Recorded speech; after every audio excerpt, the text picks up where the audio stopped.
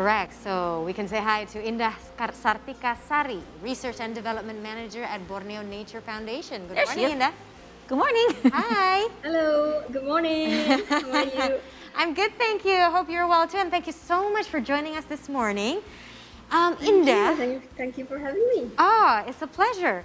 So Indah, I remember because I think most of us are familiar, especially most of us interacting with digital devices. I've seen pictures of Kalimantan or Borneo, you know, like from period to period. And the thing that we notice is that it's become less green the more we move forward. So what is the current condition of the forests in Borneo or Kalimantan? Yeah. Well, first, thank you for having me. It's such a pleasure to be here and then telling you guys all about Borneo. First of all, Borneo is the third largest island in the world. And it has three countries in it: Indonesia, Malaysia, and Brunei Darussalam. So since 1970s, late 60s, there are massive exploitation, land degradations that happening in Borneo, where we used to have 70% of forest cover. Now after 4 decades, we decreased 30%. So it's just we only have 50% left of forest cover. It is devastating and sad, but I don't want to tell you about sad stories this morning as well. We still have those 50% of forest that we can protect together. And I remember a couple of days ago, I just went out from our field, and we still hear the beauty morning, the birds singing and the gibbon singing. So our forest, it's sad, but we still have hope to save them. Absolutely. You know what? I believe that the future of Borneo will be taken care of. Why? Because I was at IKN earlier this year in March, and we went to the nursery that is we went to the nursery that is now being prepared for to make the new capital city a very green city. Now, other than having little nurseries, what type of activities can help conserve the forest, especially with what you are doing in the Borneo Nature Foundation? Yeah, thank you for the questions. A little bit introduction with Borneo Nature Foundation. We are a non-profit organizations that have been working in the in Borneo, in Kalimantan, for the last 20 years, focusing on research and conservation. We have 5 big programs that we're doing currently. First one is saving the rainforest, was through the reforestation, that's including the nursery and habitat protection. And also we are involving the community and the local stakeholder as well to protect the forest, and involving the community in forest patrol and firefighting and fire prevention. The second one, we have our big program that's been running since 1999, which is a scientific research focusing on survey the biodiversity, ecology, primates, and we also have a camera traps program, and now the newest one, the drone program to mapping the forest area. So yeah, we've been also doing community development closely, working closely, like I said, with the community in social forestry and assist them to have sustainable forest management. When you talk about the community, do you mean the Dayak people or? Yeah. So in Indonesia, the majority of in Borneo, the majority of the people is Dayak, but we also have other ethnic groups, and we have trans people as well. We have Malay, so varied. But yeah, we are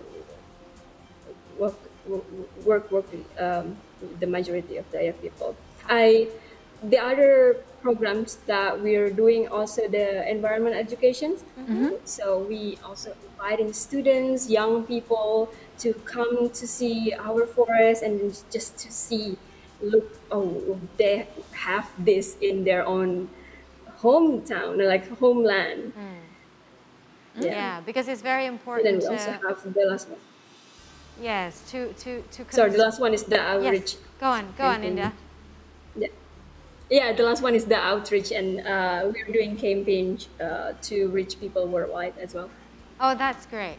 Well, Yeah. and one of the things that also caught my attention especially is inviting all these students and young people to actually have a look at the forest, because when you touch the hearts of these young people, that's the beginning of the conservation itself, isn't it?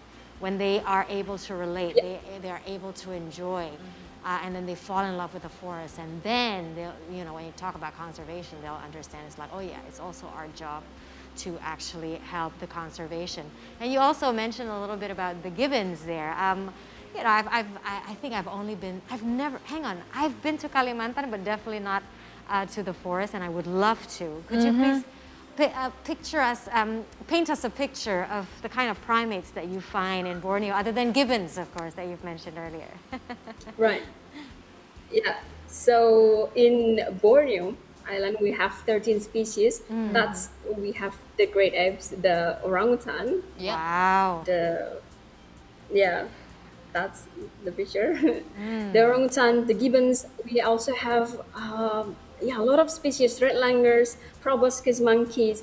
In Borneo Nature Foundation itself, we have three species of primates that we protect, which is orangutan, red langurs, and the gibbons.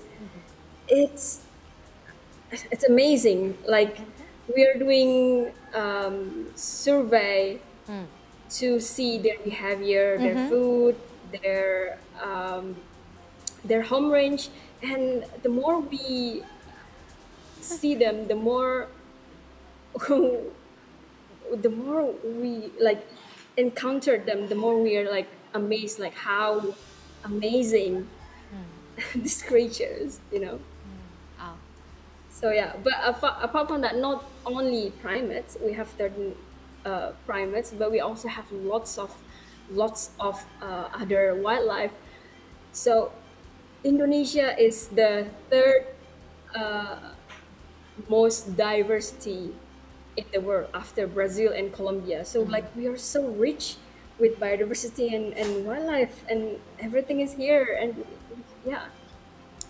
I can certainly feel the passion Telling for me you, it's because like- I'm intrigued to actually fly there, because the last time I flew there, I flew there for work and I did not see a single primate, because that area was an industrial forest that is being rehabilitated. Right. But I really want to go there for a holiday and see the real rich beauty that there is. But can you talk to us? You've mentioned that there are 3 species that are considered protected and of course endangered. In your opinion, how has the law enforcement been in wildlife conservation, especially implementing it in Borneo and Indonesia? Well, the law, in my opinion, I think we are keep making progress and try to do a better work.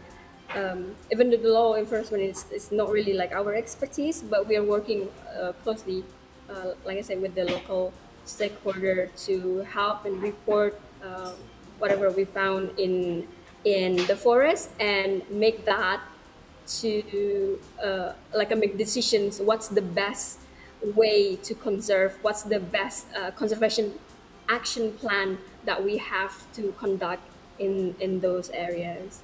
And also, in celebrating National Nature Conservation Day, what's your advice for us, the society, wherever that is? You know, it's not only in Borneo, but also like all over Indonesia, to help conserve our environment. I think everyone can do a little thing from their home. You know, you don't have to go to the forest, for example, to protect the wildlife. Of course, it is good, but you can start with like donate or choose your products, because there are factors that cause the species declining in the wild. Yes. One of them, the main major problem, is the habitat destruction.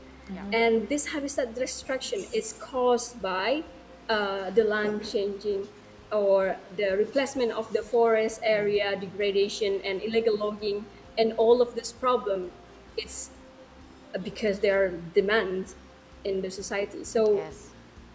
start from your home, yeah, choose wisely your products, for example, and then like live as sustainable as you can. And then if you can do a volunteer, then yeah, do volunteer, or just donate. Or you could also spread the awareness how important the wild, because without the biodiversity we couldn't survive as well. The Absolutely. forests have, like, the forest give us oxygen for us to breathe. That's like Yes. the most basic thing that human needs. So yeah, that's some of these examples. That is so Also, true. I Yes. Yes, Indah? yeah, sorry, I mentioned the habitat destruction, but also one of the cause that make the species declining. Also, hunting that leads to illegal wildlife trade. Yeah. Illegal wildlife trade. I have to say this because it's is nowadays it's in Indonesia. It's a quite, I don't know, with the TikTok and social media things. It's easy to spread the fake or the wrong news about like keeping wildlife as a pet is a cute Yes. thing, which is very not true and very Yeah. wrong. Like, if you love those animals, then you have to make them happy in their own habitat.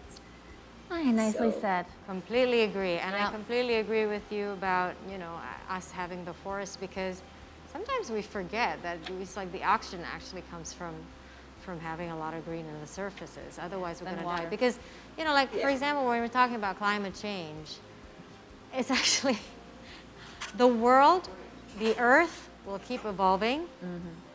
It will evolve into an environment that is probably not fit for us anymore. So we will extinct, but the earth will still be there. Yep. And this is something that we need to Yeah. realize, because if we want to keep living on this beautiful earth, we need to change the way we live. That's it. Well, thank you so much, Indah Sartika Sari, and the development manager of Borneo Nature Foundation. Oh, one more question. If people want to donate and help this cause, how can they do that?